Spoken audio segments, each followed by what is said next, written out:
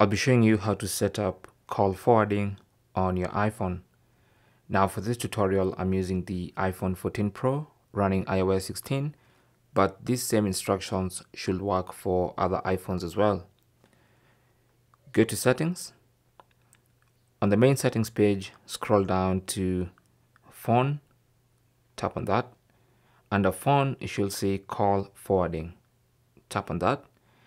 Now, since I have a dual SIM iPhone, it's going to give me the option for either the primary SIM card or the secondary SIM card. Now, I'll just choose the primary SIM card. It's going to check the status for call forwarding. It's off. So to enable call forwarding, first of all, enable call forwarding and then select forward to. And this is basically the phone number you want to forward your calls to.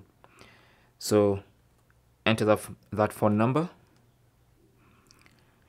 And once you enter the phone number, just hit the back button and that number is going to be saved as the forwarding number. So from now on, when someone tries to call you through this SIM card in this phone, it's going to be automatically forwarded to this number. And that's basically how to set up call forwarding on your iPhone. Thanks for watching. Leave your comments and questions down below and good luck.